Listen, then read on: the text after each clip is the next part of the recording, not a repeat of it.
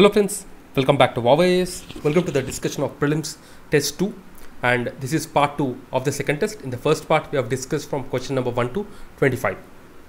Now let's quickly begin with the discussion. But before that, a small information: all the updates with regarding to the videos will be available in our Telegram channel. This is the Telegram channel. If you just type VOW DAYS, you can go and join it directly in the Telegram, or else we will leave the link in the description. You can even use that to join. Let's quickly begin. Let's see the question, 26th question. The 26th question is on the Article 324. So as you all know, Article 324 is nothing but the Election Commission. When you'll write any answer on Election Commission, Article 324 will directly come in your answer. So you have to keep, while preparing for prelims, you have to keep these facts in your mind, okay, so that you will use even in your mains answer.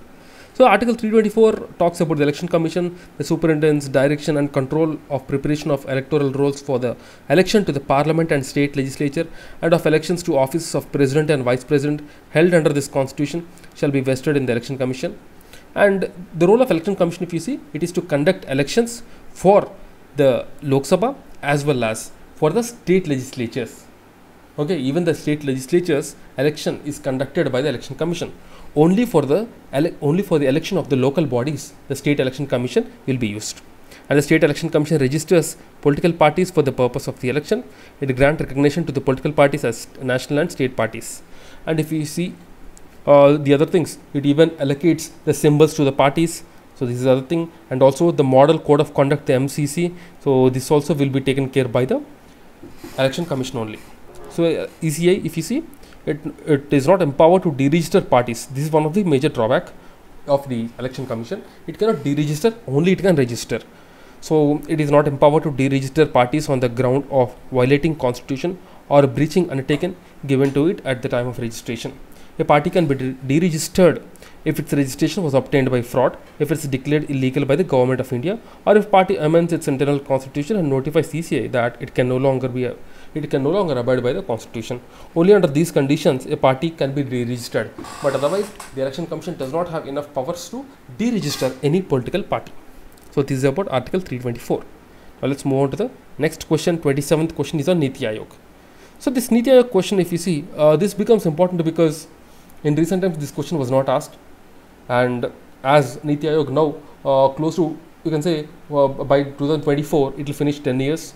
So because of all these reasons, this will become important. So here if you see in the Niti Aayog, Prime Minister is the chairman of Niti Aayog, National Integration Council, the Interstate Council and National Water Resource Council. Just remember this. Prime Minister is the chairman of Niti Aayog, National Integration Council, Interstate Council and National Water Resource Council. The National Institution for Transforming India, Niti Aayog, formed by Executive Resolution of Cabinet on the 1st of January 2015. It's a non-statutory and extra-constitutional body. The Governing Council of Niti Aayog comprises of PM as chairperson, ex-officio members, vice chairman and full-time members of Niti Aayog, CMs of all states, UTs, Lieutenant Governor of Andaman Nicobar Islands. So these are the this is the composition of the Niti Aayog. Okay, and if you see the Interstate Council, so this is formed. This is a constitutional body formed under Article 263 via a presidential order. So present composition, if you see, the Prime Minister is the chairman of Interstate Council. The CM of all the states will be the members. The CM of Union Territories having Legislative Assembly will also be members. For example, Delhi and Puducherry. Administrators of Union Territories not having Legislative Assembly, like you can say Andaman Nicobar Islands, Lakshadweep Islands and so on. And also the governor of the states under the president rule. Remember these important exceptions. If there is governor's rule in any state, then the governor of that state will be participating in the Interstate Council. Remember this. And also the other members will be the 6 cabinet ministers in the council will be nominated by the Prime Minister, and 4 ministers of cabinet rank as permanent invitees. The National Integration Council, if you see, it's an extra constitutional body, while the Interstate Council is a constitutional body. The National Integration Council is extra constitutional body. It is chaired by Prime Minister, and the composition, if you see, it consists of the council members who are the cabinet ministers, the chief minister of state, political leaders, chairman of UGC, the commissioners of SC/ST, a representative from the industry, business, trade and union. Okay, so this is about National Integration Council. Next, 28th question. It is on the features of cabinet committees. So cabinet committees, if you see, they are extra constitutional. They are not mentioned in constitution, so that's why they are extra constitutional. But if you see the rules of business of the parliament, they provide for the establishment. The cabinet committees, though it is not mentioned in the constitution, but they are mentioned in rules of the constitution. So if you see the leader of opposition is a constitutional body. It is mentioned in the constitution. He has a cabinet rank. Okay. So that's the thing. So there are two types: the standing and ad hoc. So the former of a permanent nature, later is a temporary nature. Standing means it is permanent, and ad hoc means only till that work is done. It is set up by Prime Minister. All the cabinet committees are set up by Prime Minister. Hence their composition varies from time to time.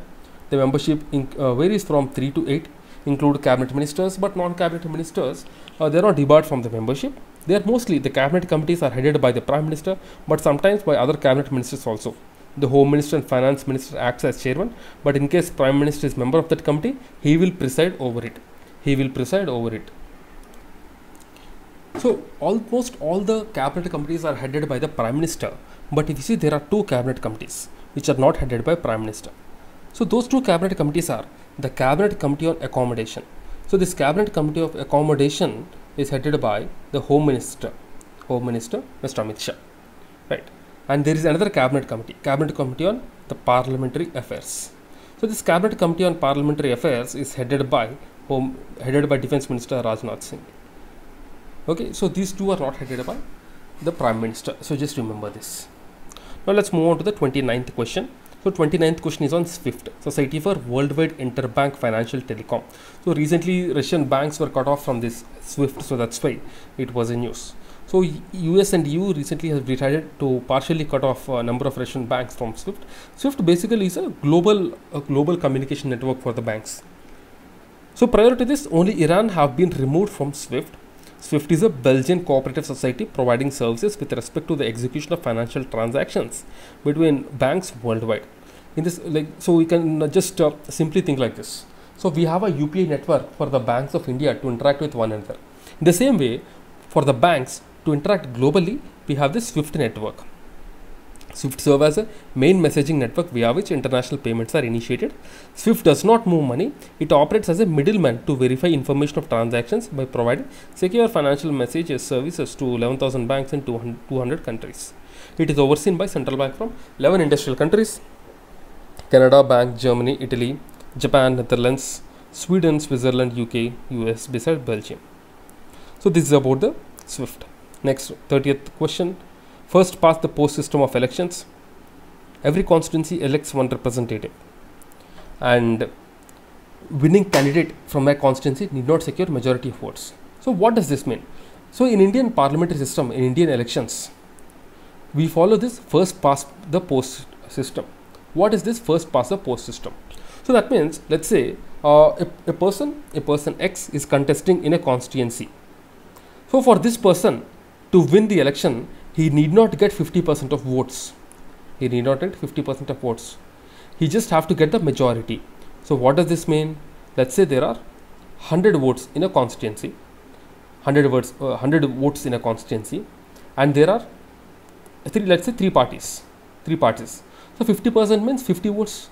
But for a person, so this 100 votes, they have to be divided between three parties. 100 votes are casted, and let's say one party got 35 votes, one party got 40 votes, and another party got 25 votes. So even though the second party which got 40 votes will be winning because he got the majority of votes. This is called the first past the post system. That means the majority will get. So 50% of this 100 votes is 50, but this 50, so this person who has to win need not get this 50%. But to form the government, 50% of MLAs have to be there for a party. But for a person to win in a constituency, he need not get 50% of votes. He just have to get the majority of votes. That's it. Okay. So this is about this, and this is followed both in India and UK. It is called plurality system. Next, 31st question is on the electoral bond scheme. So electoral bond scheme launched in Jan 2018 may be purchased by a person, citizen of India or establishment in India. An individual can buy electoral bonds either singly or jointly with other individuals. Only political parties registered under section 29A of the RPA 1951 and which secured not less than 1% of the votes polled in the last general elections can take these bonds. They are eligible to receive these bonds. So these electoral bonds, they are issued in denomination of rupees 1000, 10,000, 1 lakh, 10 lakhs and so on and so forth. And only in authorized SPA branches they will be sold. Okay, they are valid for 15 days from the date of issue. The electoral bonds shall be encashed by eligible political party only through a bank account with authorized bank. Okay, so this is about the electoral bond scheme. Next 32nd question is on collective responsibility principle. If you see this collective responsibility principle, the minimum, so the executive branch of a parliament and its collectively it governs on the behalf of the parliament. If a minister does not agree with the policy of the cabinet, he or she must either accept or resign. It is binding on all the ministers to pursue or agree to a policy for which there is collective responsibility. So this is called collective responsibility principle, because if you see the executive, it is collectively responsible, especially to Lok Sabha. Though it is responsible to the parliament, but it is responsible to Lok Sabha specifically. Remember this also. It is not responsible to Rajya Sabha. That is the reason the no confidence can be passed only in Lok Sabha. The no confidence can be passed only in Lok Sabha. And the party which has the majority in Lok Sabha will be forming election and not Rajya Sabha. So it will be forming government and even though the opposition has a majority in Rajya Sabha, it cannot do much. Only it can impact the bills. Let's see the 33rd question, which is on the OIC, the Organization of Islamic Cooperation, OIC. OIC is the second largest organization after UN, with a membership of 57 states from 4 continents: Africa, Asia, Europe, South America. It endeavors to safeguard interests of Muslim world. In 2019, India made its maiden appearance at OIC Foreign Ministers meeting and the guest of honor. And remember, India does not have an observer status of OIC. India does not have. The invitation to become an observer of OIC for India came at 45th session of Foreign Ministers Summit in 2018, where Bangladesh has hosted it.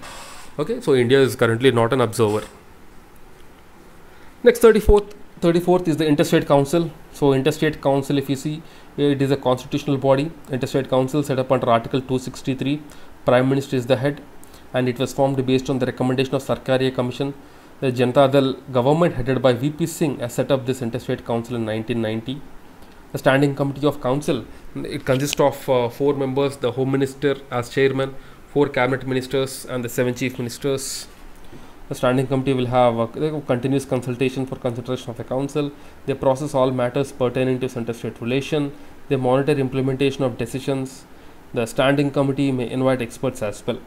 And the Council, if you see, it is assisted by Secretariat called the Interstate Council Secretariat, set up in 1991 and headed by the Secretary to the Government of India. Since 2011, it is functioning as Secretariat of Zonal Councils as well. Next 35th question is on the financial bills. So we have 3 kinds of financial bills: the money bill according to Article 110, the financial bill type A, Article 171, and financial bill type 2 according to Article 1173. So these financial bills, only those financial bills are money bills which contain matters mentioned in Article 110. So Article 110 specifically talks about this money bill. Remember this. And there is no provision for joint sitting of both houses in case of money bill. Money bill can be introduced in Lok Sabha, and that too on the recommendation of the president. It can be introduced by minister. Okay, so and also another important thing is that the president can either accept or reject this money bill. He cannot return for reconsideration. Remember that as well. So 36th question, it says the list, if you see in 7th schedule. So we have 3 lists: the union list, state list, and the concurrent list. The union list consists of subjects like war and peace, navy, air force, works, foreign jurisdiction, citizenship, aliens, etc. Next, state list, agriculture is part of state list, police, prison, local government, the public health, liquor, etc. they are part of state list. Concurrent list, if you see, education, transfer of property other than agriculture land, the trade unions, they come under the concurrent list. You have the residuary powers. The residuary power generally lies with the central government. For example, the cyber laws, they are part of the residuary powers. Okay, so these are the things. And 42nd Amendment Act, 42nd Constitutional Amendment Act of 1976 has transferred 5 subjects from state to concurrent, because on the subject of concurrent list, the union government will have a say. If there is a clash between the union government and the state government, it is the union government that will prevail. The union government's word will prevail. So in 42nd Amendment Act, the subjects like education, forest, weight and measures, protection of wild animals and birds, administration of justice, they actually now are part of the concurrent list. Right? Is it clear? Let's move on to the Legislative Council. So Legislative Council, if you see, so this is the second body or second house in the state legislature, in the state state legislative assembly. And for a council, the maximum strength is 40. Sorry, the maximum strength is 1/3 of the legislative assembly, and the minimum is 40. The minimum is 40. So legislative council strength lies between 40 and 1/3 of legislative assembly. So this is the, and also if you see the members, 1/3 of the members are elected by the members of local bodies in the state like municipality, district board, etc. 1/12 are elected by graduates for graduates of 3 years residing within a state. 1/12 they are elected by teachers of 3 years standing within the state, not lower than a secondary school. 1/3 elected by members of legislative assembly of the state from amongst the persons who are not member of the assembly, and remainder are nominated by the governor from amongst persons who have special knowledge of practical experience of literature, art, cooperative movement and social service. Thus 5/6 of the total number of members of the legislative councils are directly elected, and 1/6 are nominated by the governor. The members are elected by the proportional representation via the STV. The bona fides or propriety of the governor's nomination cannot be challenged in the courts.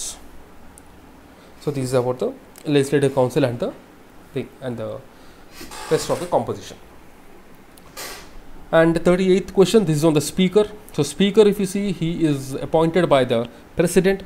He is among the member of the member of the parliament.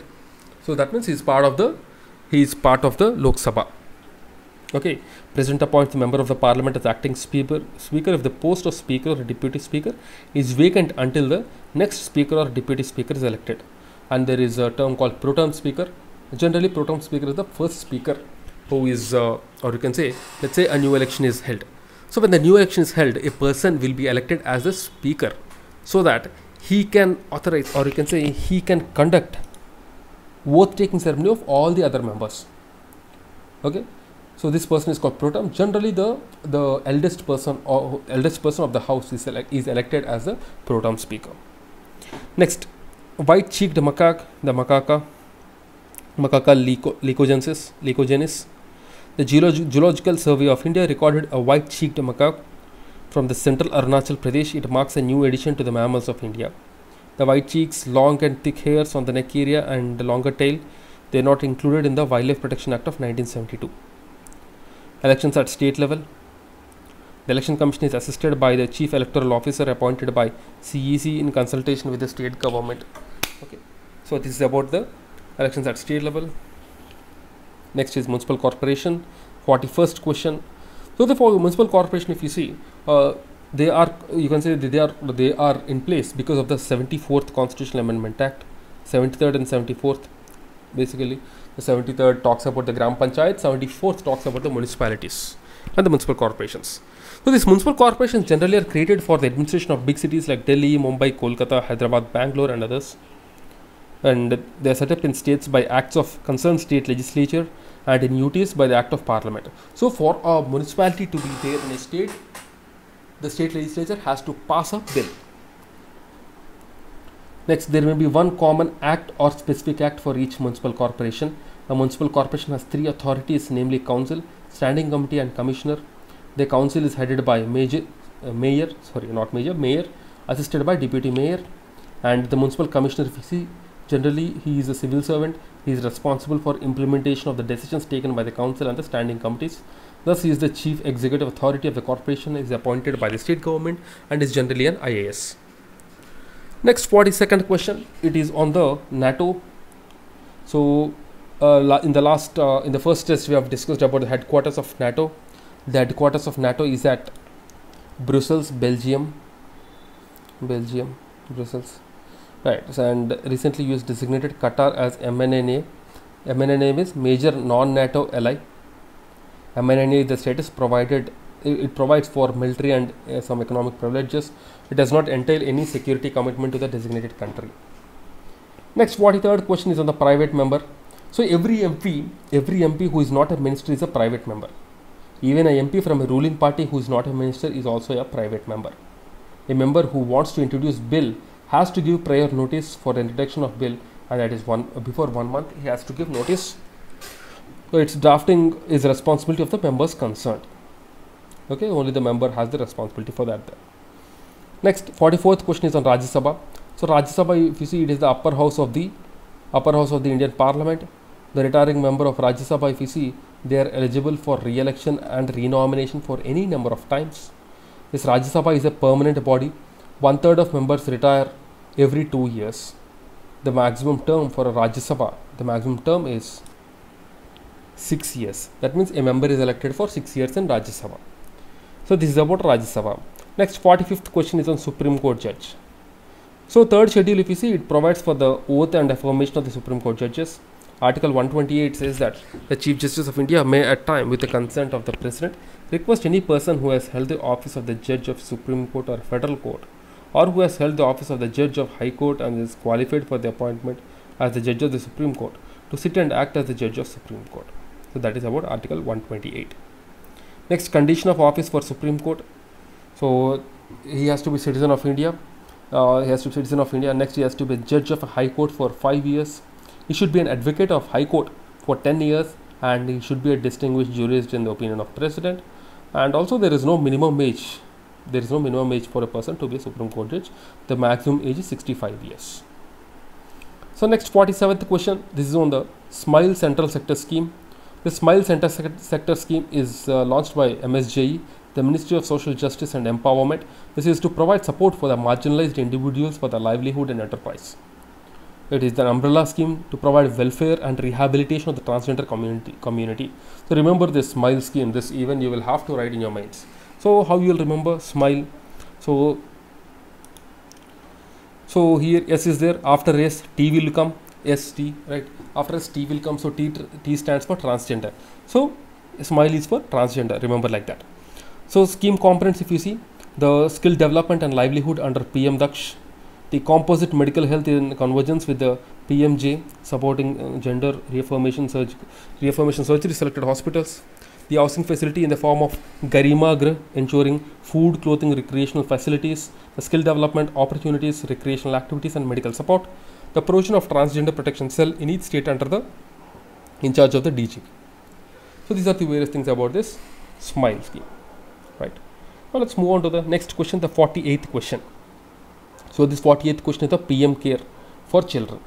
The PM Care for Children, if you see, it covers all children who have lost both parents or surviving parent or legal guardian adoptive parent or single adoptive parent due to COVID-19 pandemic starting from 11/3/2020, on which WHO has declared and categorized COVID-19 as a pandemic till 28/2/2022, and the children should not be more than 18 years, should not be 18 years of age on the death of their parents. So this aim is to ensure comprehensive care and protection to the children who have lost their parents during COVID. This is to ensure that they receive proper health care and treatment even though the parents are not available. This is to equip them for self-sufficiency, and also ensure that there is no financial burden on them. It is an inter alia and it provides support to these children through a convergent approach, the gap funding for ensuring education, health, monthly stipend from the age of 18 years and a lump sum of rupees 10 lakhs on attaining an age of 23 years. All these things are part of the PM Cares for Children who lost their parents during COVID. Next, original jurisdiction of Supreme Court. 49th question talks about this. Original jurisdiction of Supreme Court, if you see, so simply what does original jurisdiction means? It means that the Supreme Court has all the powers over these things, over these subjects, and no other court has any other power. Even the High Court does not have. That is the original power. So this original jurisdiction, if you see, it deals with the center and one or more states, between two or more states, okay, and also center and any one or more than one states on the other side. Supreme Court has original jurisdiction, and in these disputes, the Supreme Court has exclusive original jurisdiction. No other court can decide such disputes, and original means the power to hear such disputes in the first instance, not by way of appeal. So, if there is any issue on these subjects, they can directly approach the Supreme Court. Further, this jurisdiction of Supreme Court do not extend to the following, like a dispute arising out of any pre-constitutional treaty, agreement or engagement or anything. A dispute arising out of any treaty or agreement, etc., which provides the said jurisdiction does not extend to such dispute. The interstate water disputes, matters referred to Finance Commission, adjustment of certain expenses between center and states, ordinary disputes of commercial in nature between center and state, recovery of damages by state against center, and Supreme Court has original jurisdiction with respect to writs because citizen can directly go to the Supreme Court. So this is about the original jurisdiction of Supreme Court. So original jurisdiction is there with the Supreme Court with regarding the various with regarding these disputes between center and more than one state or single state, between two or more states, and also this original jurisdiction is not applicable to interstate river water disputes, matters referred by the Finance Commission, the adjustment of finances and expenses between center and state, commercial disputes, the recovery of damages, and others. And also another thing is that under Article 32, the citizens have the right to approach the Supreme Court if their fundamental rights are violated. Next question, the 50th question is with regarding fundamental duties. The fundamental duties are part of Article 51A. There are 11 fundamental duties. They are inserted into the Constitution by 42nd Constitutional Amendment Act of 1976. They are inserted into the Constitution on the recommendation of Sardar Swaran Singh Committee. And there were 10 duties initially. Later, 11th duty was added by the 86th Constitutional Amendment Act in 2002. These duties, if you see, they are not enforceable by any law, but a court may refer to them while adjudicating a matter. That is the importance of these duties, right? So these are the questions, 25 questions for the day. Tomorrow we will see from question number 51 to 75. Till then, keep studying and stay tuned. Jai Hind.